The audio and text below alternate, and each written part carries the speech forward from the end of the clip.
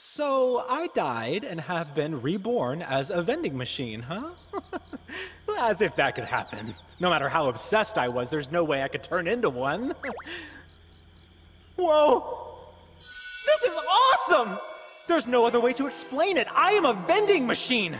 I'm fully stocked with reasonably priced goods, and my new rectangular body is the perfect combination of elegance and functionality! Hold on a sec! This can't be happening! Becoming a vending machine is the worst! Or is it? Being reborn as the thing I loved. Could this be some sort of gift from the divine? Well, there's no changing what I am now. Not sure what it says about me or my fandom that I've just accepted this. Hello there! Thank you very much! I look forward to serving you again.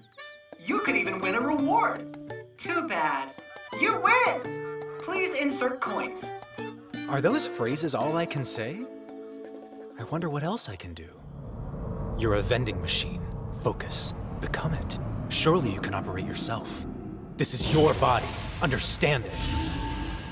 Oh, in my brain! Wait, I don't have a brain. A bunch of text and numbers popped up in my mind. Are these the goods I have for sale? There are only 2 types. You can use your points to change your current inventory. Huh? Really? So I can change what I'm selling? Points, huh?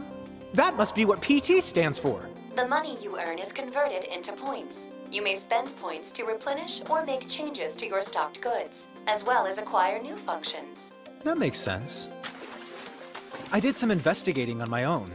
It seems spending points not only lets me keep items hot or cold, it also lets me do things like heat up frozen food, and even add hot water to cup ramen on demand. I might as well test out my other functions, and check out what kind of items I can sell. Oh! It looks like I have everything I could buy from the vending machines back home! Let's try spending 10 points to switch one of my items to cold milk tea. It worked! Talk about convenient! 100 yen's a good price. It says here I can turn 100 yen into 1 point. All right! Time to see what else I can do.